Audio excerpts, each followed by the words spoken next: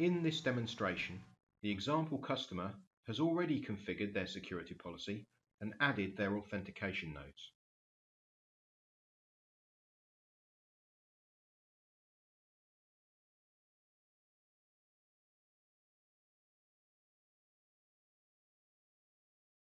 The administrator logs into the Signify Identity Management Center, or IMC, using their two-factor authentication credentials.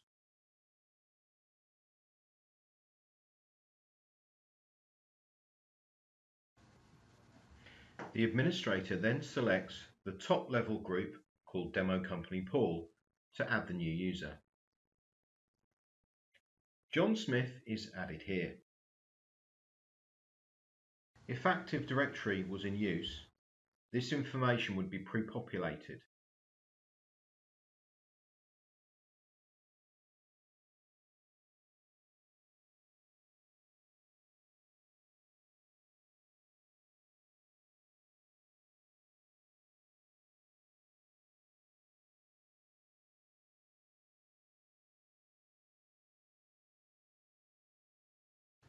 At this stage, the administrator can define what credential is going to be required, in this case a soft token. The platform is then selected, in this case an iPhone, and the device information is entered. We are also going to tick the option to record the device ID. This ensures that soft tokens cannot be cloned or copied onto another device.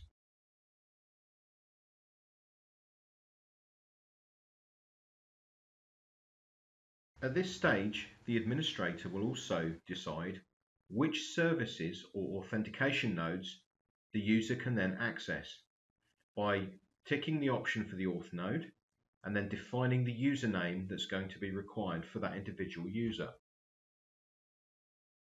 Once the administrator is happy, they will submit the request. This is the first stage for adding a soft token. The administrator is then required to fulfill the user's token request. This can happen immediately, or it can be delayed. For example, if you wish the welcome email to go out in line with the stage rollout to ensure clear user communication. The screen you see now confirms that the user has been provisioned. Now let's review some of the screen captures that a user would see. Firstly, the RSA application, the soft token, which can be downloaded from various stores. Next we see the welcome email, complete with instructions as to how to install and correctly operate the soft token. The following is a selection of screenshots for that process.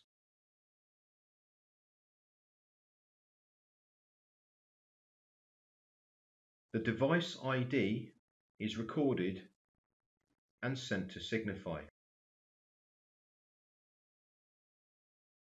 A PIN is set. The user receives a further email with an attachment that needs to be installed into the token.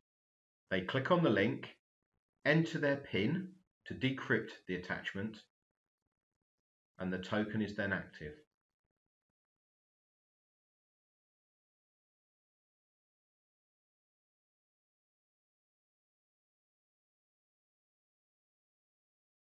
Once active, the user is required to test the one-time codes produced by the soft token. They complete this process and the soft token becomes active. The next step in the registration process is the setting of questions and answers. This is followed by the acceptable terms of use page, which must be accepted in order to use the service, at which point the user registration is complete. To demonstrate the soft token in operation, we are now going to log in as this user with their email address and use the one-time code produced by the soft token to log in.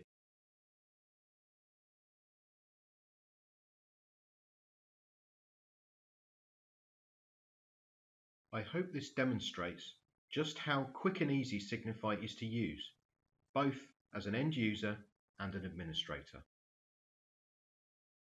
For more information, please visit the Signify website or contact our sales team.